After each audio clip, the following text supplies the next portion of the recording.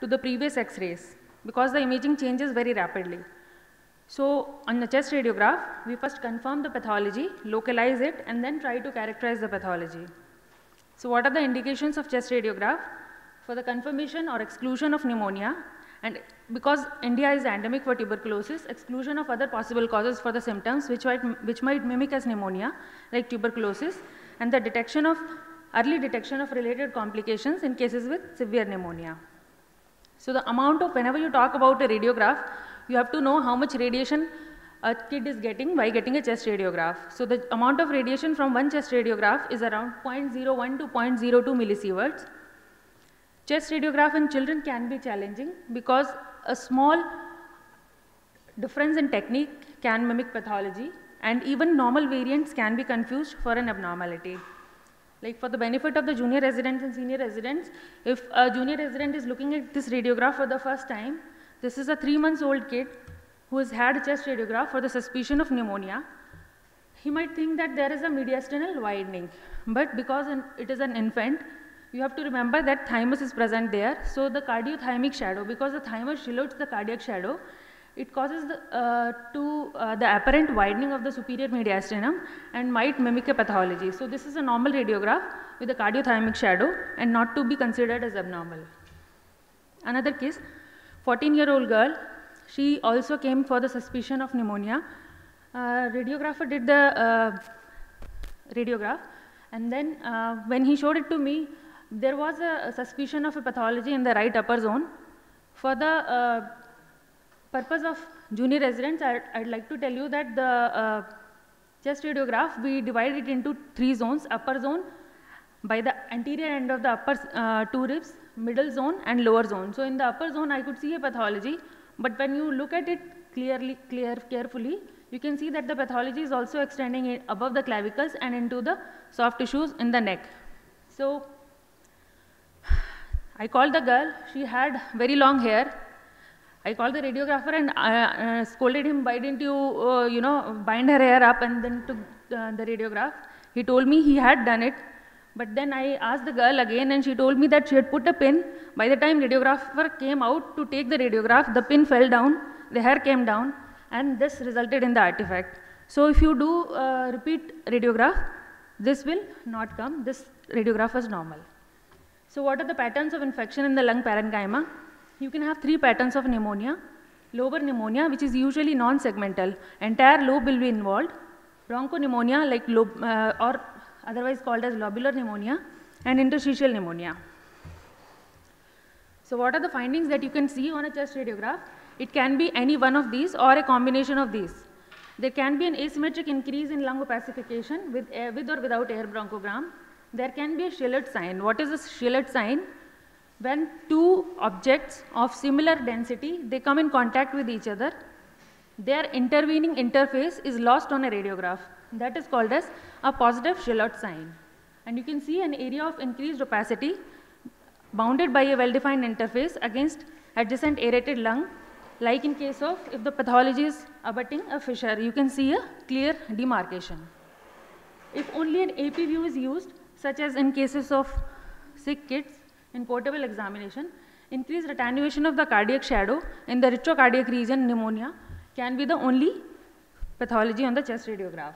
And for radiographs with wide airspace disease, more asymmetric or multifocal distribution of opacification can be seen. So what is the pathology behind these 3 patterns of pneumonia seen on chest radiograph? In lobar pneumonia, the infection starts from the alveoli, then it spreads to adjacent alveoli, and the entire lobe is involved. So it will look like this. Here, the upper zone and the mid zone, which corresponds to the right upper lobe, is significantly opacified with some presence of air bronchogram. Because the right upper lobe is limited by the oblique fissure, below the oblique fissure, the pathology does not extend, and there is bulky mediastinal lymphadenopathy on the right hilar region. So this is a case of lobar consolidation of the right upper lobe. Then in lobular, what happens is infection starts in the airway, then spreads to alveoli slowly. So it will be multifocal, patchy to start with. So what will you see on a radiograph? You will see multiple airspace opacities, small. When the disease progresses, they tend to coalescent and confluent. So you can see some confluent opacities in the lower zone, but in the middle zone, there are discrete opacities. So this is lobular bronchopneumonia. And in case of interstitial pathology, the pathology starts from the interstitium, then spreads to the alveoli. So what you will see is lot of peribronchial thickening, predominantly in the central pathways. Here you can see there are perihilar, linear and reticulonodular opacities. You can see there is no consolidation as such. You can see the underlying lung parenchyma slightly through the pathology also. And in interstitial kind of pneumonia, usually you do not get pleural effusions. So this is just the same thing. In lobar pneumonia, infection starts in the alveoli. So peripheral to central spread, it predominantly involves one lobe. Air bronchogram may or might not be present. In bronchopneumonia, it starts from airway mucosa. So depending upon where the infection starts from, the pathology would look like that on the chest radiograph. And in interstitial pneumonia, interstitium is involved, then alveoli is involved. So you will have a thickening of the interlobular septa, some ground glass nodules, and this is mostly seen in atypical pneumonia cases.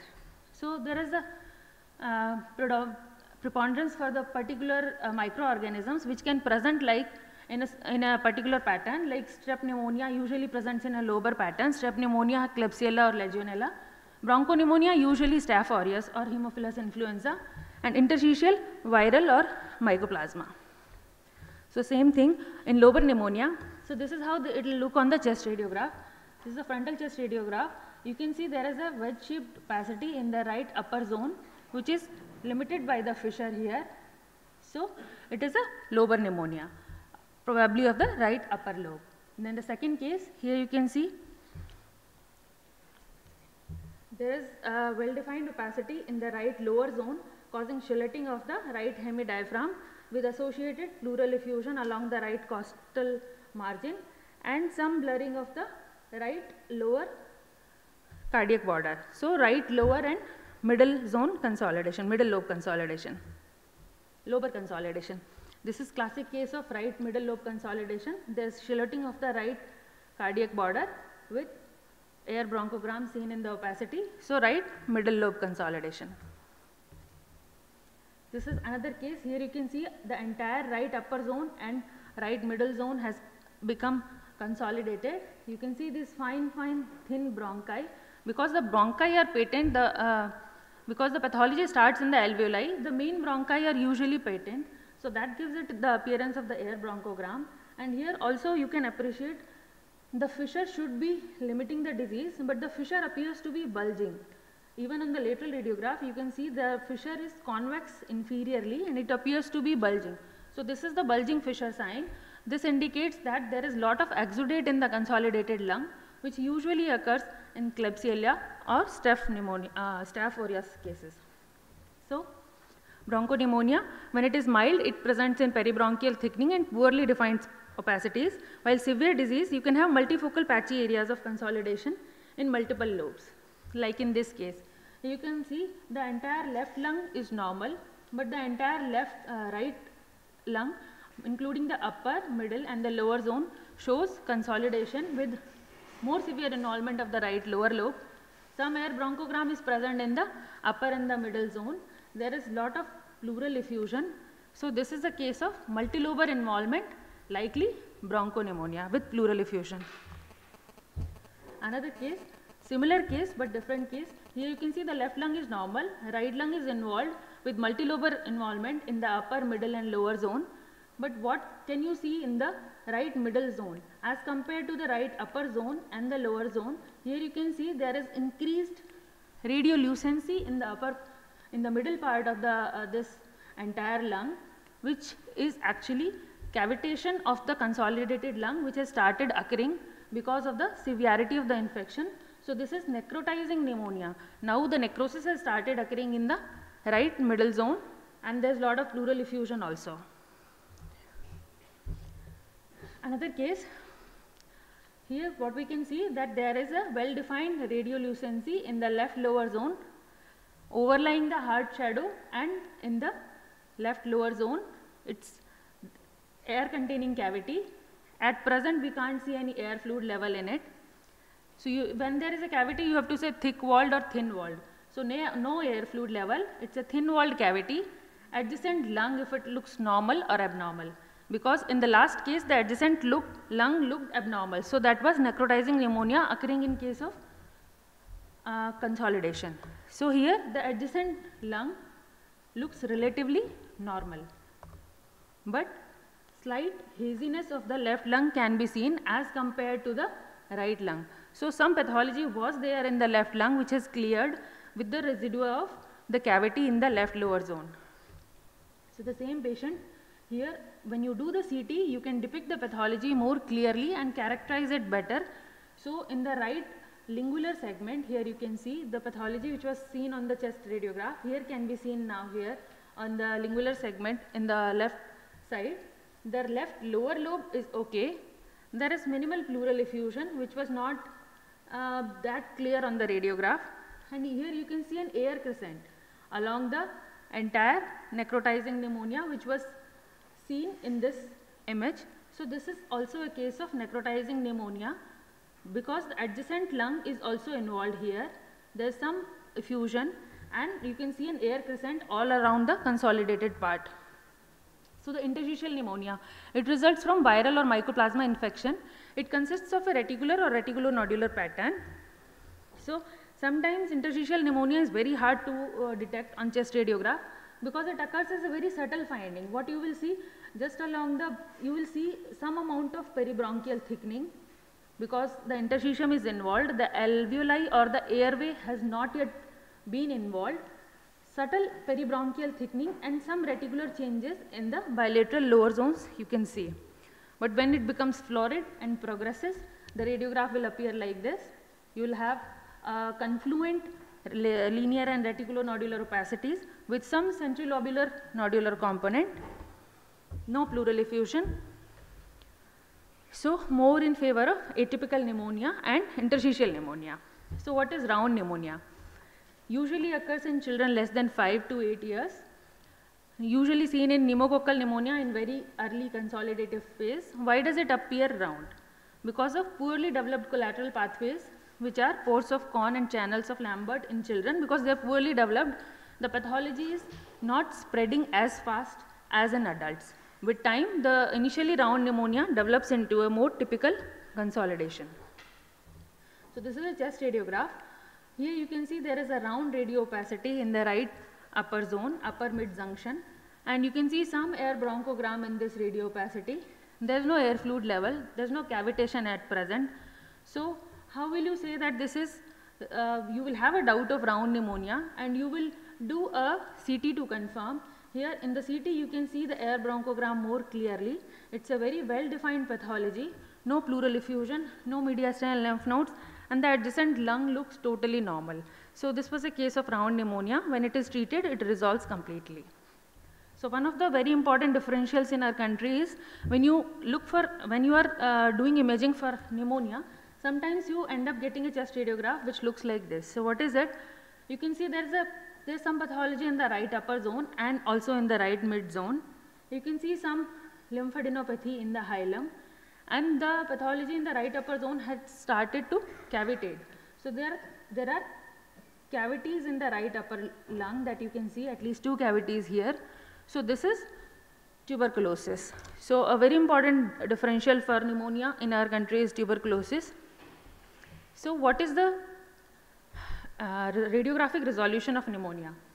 Normal resolution of pneumonia is variable and depends on the causative agent and the host response to invading pathogens. So the Pediatric Infectious Disease Society and the Infectious Disease Society of America has given some guidelines for the for the imaging guidelines in pneumonia patients. So if you are going to treat a patient in an outpatient setting, every patient need not have a chest radiograph. It's not routinely necessary to get a chest radiograph. But if you have a patient who has documented hypoxemia or significant respiratory distress, and in those patients in which you have already given 2 weeks of antibiotic and the antibiotic therapy has failed and the kid is not clinically improving, then you have to do chest radiograph, preferably postero-anterior and lateral. Lateral sometimes helps, not always actually, depends on the location of the pathology. and to look for the complications of pneumonia like parapneumonic effusions, necrotizing pneumonia and pneumothorax, because if they are not detected early, they can lead to morbidity. So chest radiographs should be obtained in all patients who are hospitalized for the management of community acquired pneumonia to document the presence, size and character of parenchymal infiltrates and identify the early complications of pneumonia which might require other interventions. So how do you follow up the patient with chest radiograph? If a patient is not improving and has persistence of symptoms or worsening of symptoms, then you need to repeat a chest radiograph. If a patient in whom the radio opacity is not improving and we are suspecting an underlying malignancy, then you have to repeat a chest radiograph. But if a patient who is doing clinically well has improved with the antibiotics, it is not routinely necessary to repeat a chest radiograph. So what is the role of CT in case of pneumonia? CT is not a routine investigation in patients with community acquired pneumonia. What are the advantages of CT? It gives you a fine airway and lung detail. It has a multiplanar and 3D capability, unlike a radiograph which only is a 2D projection. So when do you do a CT in case of pneumonia? If you are suspecting a vascular ring or underlying congenital or airway abnormality in a case with persistent or recurrent pneumonia, then you have to do CT angiography. CT is also excellent for the sequelae of the infection like bronchiectasis, and in cases of interstitial lung disease, CT is excellent. With cases of non-resolving pneumonia, you have to do CT thorax to find out the cause of the non-resolution of the pneumonia and for the assessment of complications of pneumonia. So what are the complications that can occur in a community acquired pneumonia? We'll talk about the pulmonary complications. You can have pleural effusion or empyema, pneumothorax, lung abscess, bronchopleural fistula, necrotizing pneumonia or acute respiratory failure. So this is the case. CECT contrast axial sections. Here you can see the left lung looks normal, the right lung is abnormal. There is consolidation in the right middle lobe and the right lower lobe, as well as some cavitation has started occurring in the right middle lobe, which was because the right lower lobe is also in the same projection. It will come on the chest radiograph. This cavitation might not be apparent on the radiograph, but it is well visualized on the CT, and there is a lot of effusion causing compressive atelectasis of the right lower lobe also. So what is split pleura sign? When you have empyema, what happens is, because the pleural effusion is infected, when you give contrast and you do a contrast enhanced study, the pleural lining enhances. It becomes thicker than usual. Normally the parietal pleura is not seen on CT, but when it becomes infected and thickened, you can make out, because on the left side you can't make out the pleural parietal pleura, but on the right side you can see this enhancing thick pleura on the right side with the effusion lying in the visceral and the parietal pleura in between that. So it splits the visceral and the parietal pleura and enhances. So this is called as split pleura sign of empyema. This was a case. This kid had a lot of pleural effusions, empyema. First pleural effusions treated, got infected, became empyema, and lot of pleural, some amount of pleural fluid is still persisting. There is a lot of pleural thickening. After some time he developed a bronchopleural fistula because of the infection. You can see on the CT, you can see in the right upper lobe, the bronchus is extending till the visceral pleural surface and is communicating with the pleural cavity, resulting in the bronchopleural fistula. This was treated with glue after VATS. So another case, here we can see there is a thin walled cavity in the left mid zone with an air fluid level, clear air fluid level, thin walled cavity. Rest of the lung looks normal. So on CT here you can see the cavity, because the child, because the patient is in the supine position. Here also you can see the air fluid level. This is the air, this is the fluid, and thin walled cavity with some mediastinal lymphadenopathy on the left hilar side, and the adjacent lung does not show any other focal lesion.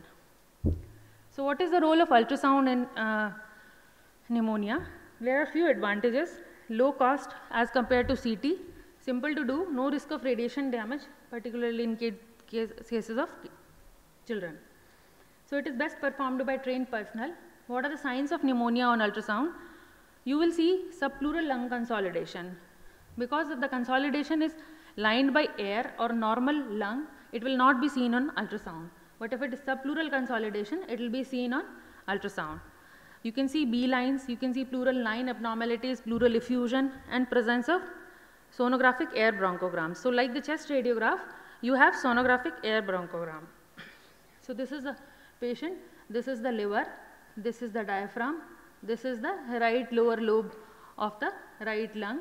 Here you can see the, normally you should not be able to see the lung parenchyma because the air in the air is a bad conductor of ultrasound. So air does not let the ultrasound waves come back, it just crosses and it gives you a dark appearance. But here you can see there is some parenchyma in the right lower lobe with some few echogenic punctate foci. This is the sonographic air bronchogram which we see on an ultrasound as compared to as an equivalent in cases of chest radiograph. So this is called as hepatization of lung in case of full florid consolidation. So this is right lower lobe consolidation.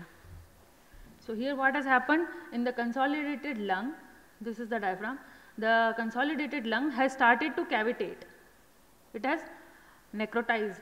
So there is necrotic component in the middle of the entire consolidated lung. So necrotizing pneumonia when it is subpleural in location can also be identified by ultrasound. Another thing, this is the spleen. Here you can see in the left pleural cavity there is this anechoic fluid. So you can easily diagnose pleural effusion on ultrasound, and when this pleural effusion gets infected, it will show multiple septations, the contents will become echogenic, the pleura will become thickened. So this is empyema. So there is an upcoming role of MRI of the lung because of the non-radiation alternative. It can depict alveolar infiltration or exudative patterns in lobar pneumonia and bronchopneumonia. But it is not useful in diagnosing interstitial pneumonia, and because the access is limited and the kids need to be sedated, it limits its practical use. But this is the CT image and this is the MRI image. Here you can see, as well as in the CT as well as in the MRI, you can see the consolidated lung. The normal lung looks black on both CT and MRI, but the consolidation shows the intensity increases. So T2 weighted image, T2 weighted image, T1 weighted image. Here you can see the left upper lobe consolidation as you would see in a chest radiograph. In MRI also you can see. So let's talk about persistent or recurrent pneumonia. When a kid, we treat the kid with antibiotics and the pneumonia is not improving, then what is the imaging algorithm to go about? So we do a plain radiograph. If you are able to make a diagnosis, we start the treatment. If the kid is not improving, we review the previous films. If there is only a single lobe involvement, then we have to suspect that there can be a congenital abnormality in that particular lobe bronchus, or there can be an artery which is causing compression of that particular bronchus, or there can be a foreign body. So you have to go ahead with CT or bronchoscopy to rule out the cause of that single lobe involvement in case of persistent pneumonia. If there is multilobar involvement, you have to evaluate for the immunological disorders and cystic fibrosis. If after ruling out these you are suspecting chronic aspiration in infants, you have to do upper GI contrast study to demonstrate the aspiration. If there is bronchial wall thickening on the you have to test for asthma. If there is suspected bronchiectasis, then you have to do CT. And if there is suspected tracheobronchial structural or vascular ring or sling anomaly, then you have to do either CT, bronchoscopy, or upper GI contrast study. So the take home message is imaging in pneumonia is dependent on the setting, clinical presentation of the child, the experience of the physician, radiographer, radiologist, and the epidemiology of the disease in the source population, and still the chest radiograph is the most widely used approach for the radiological diagnosis of pneumonia. Thank you.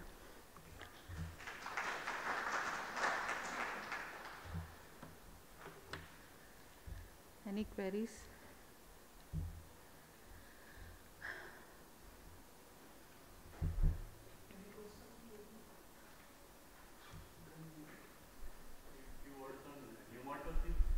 Yeah, nematocele is a complication or a pathology which occurs in particularly in staph aureus.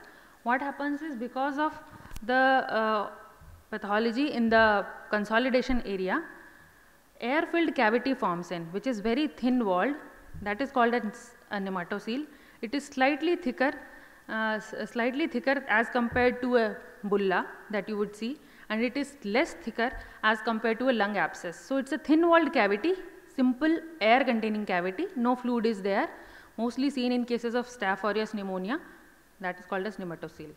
So that you can diagnose on chest radiograph, and if that is present, then it helps you go towards the etiological, microbiological diagnosis that staph might be the cause of pneumonia in this case. Yeah, it's definitely different from necrotizing pneumonia. Necrotizing pneumonia, you will have a thicker wall cavity. Adjacent lung will be totally abnormal because in necrotizing pneumonia and the entire lung was already consolidated. Now it has necrotized.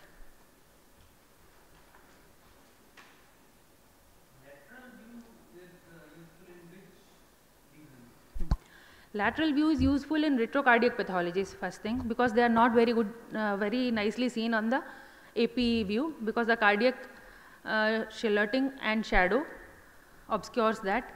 Second thing, posterior costophrenic lesions, like lower lobe lesions, lower lobe, medial particularly. So they will be obscured on AP radiographs. So lateral view is helpful in that. And sometimes when you want to exactly localize the pathology in the superior segment of the lower lobe, because that will be projecting in the right paracardiac border on the AP radiograph, and also the upper lobe pathology will also be projecting on the same area, and posterior mediastinal pathologies if you want to look for, then lateral radiograph is helpful. Otherwise in upper lobe, middle lobe and lateral lower lobe pathologies, lateral radiograph is not required.